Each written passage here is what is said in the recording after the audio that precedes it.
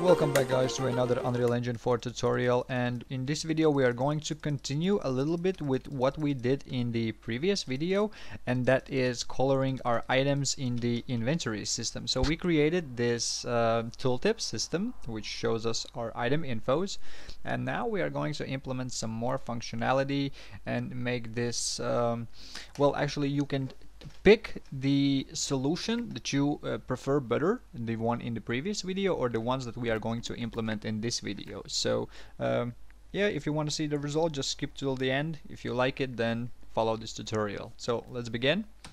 The first thing what I'm going to do, I'm going to open up the inventory system folder and the S inventory structure, and inside of here we are going to add a variable which is going to represent our item color. So I'm going to call this item color, and I'm going to give this a slate color structure type. This is the default built-in structure, so you guys should have this by default. So that's going to be this, and here we have this item color by the default, and I'm just going to leave this at pink, and yeah, let it just stay there. The next thing what we should do is select all of our pre-made pickups except for the spawned pickup, and we should open these up.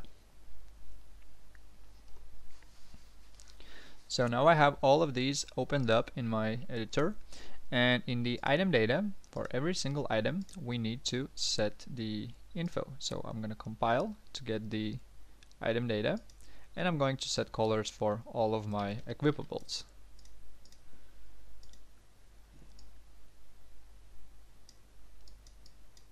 So now I have set colors for all of my items, and now I will just simply close all of them.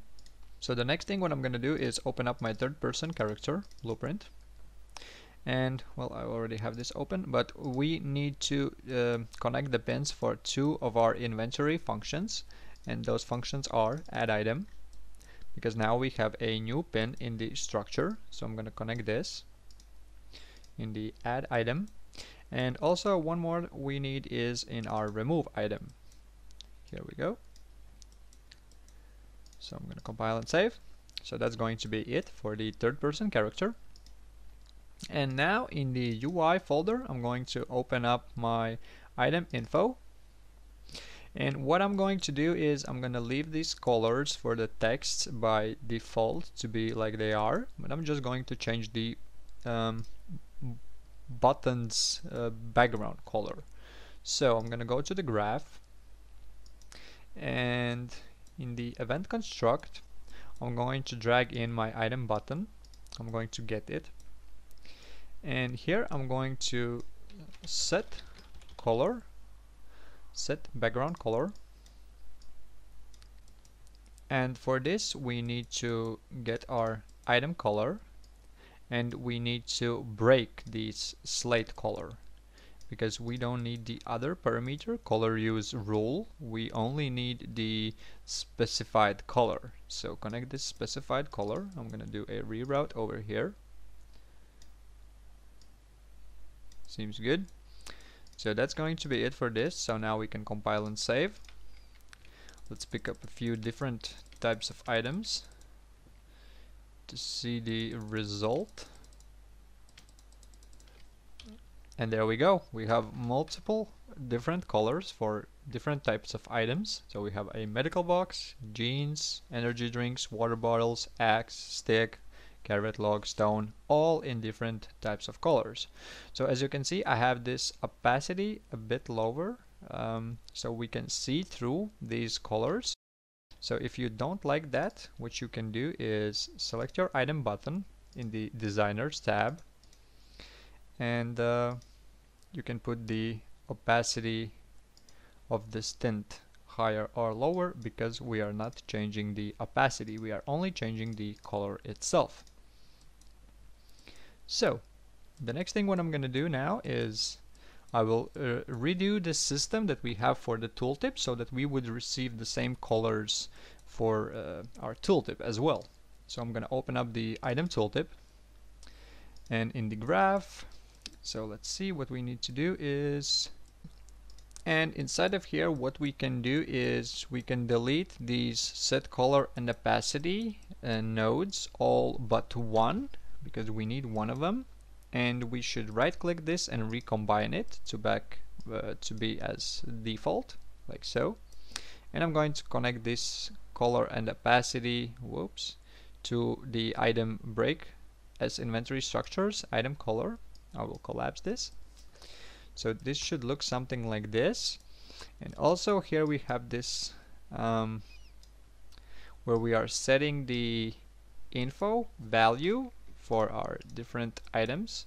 So I'm going to actually move this to the front a bit and move this back. I will disconnect the execution pin for now. So I'm gonna leave this like so.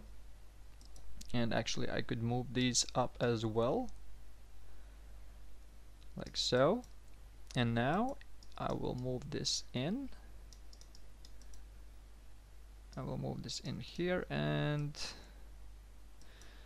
actually since we are moving this over here, then I will disconnect this. This is the item structure already broken, the item data. So if we recombine this, it is this variable right here, but we are not going to use it anymore.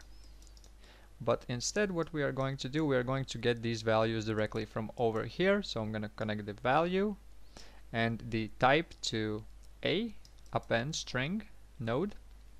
And I'm going to connect all of these food, health, water, and stamina nodes to over here. So we are setting the values for these items to be displayed.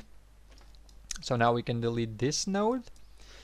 And what we have left is we should now move in this set text click to use. So this is for our usable items, the ones that we have a type in this string. And now at the end of it, I will connect this set color and opacity like so. And also we are going to set color and opacity for the other items. So how do we do that? We don't set the types for all of our items. We only set types for the items that we need to do a specific thing for. And all the other ones will come out of this default pin. So we can just directly connect this default to set color and opacity. And I will do a reroute so that it would be better visible and it wouldn't mix with all the other nodes. So I'm going to do like this, and at the end it should look something like this. Looks a bit messy because we have a lot of pins over here, but well, it is what it is. We gotta deal with it. So now I'm gonna compile and save. Now we can press play, and let's pick up some different types of items so that we would see the actual result. And the last one I need to pick up is the carrot. There we go. So here we have our items, and as you can see, they are setting colors the same way as they have for the button itself. So if you want to change more colors for your items, let's say in my case I will change the click to use color to be the same as we have for these pickable items. What I'm gonna do is back in this tooltip, here we have this set color and opacity for the name, and I will do the same for the click to use text. So I'm gonna get this click to use, and I'm going to set color and opacity, connect this like so, and I will just simply do a reroute over here, drag this down a bit and connect this over here. And if we compile and save, this time I will pick up just a few items. You can see that click to use is the same as for the item itself.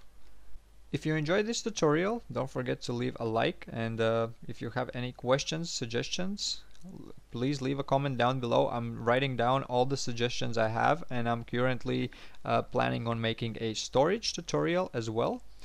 since it got requested. Also, I am getting these requests for weapon systems. We will have more weapons in time. I still need to make a few more models in order to make a tutorial and give you guys some more assets. And yeah, I'm going to make bows, pistols, maybe some rifles, and yeah, the weapons are coming. Everything's coming, guys. So just give me more ideas and I will post these soon. See ya!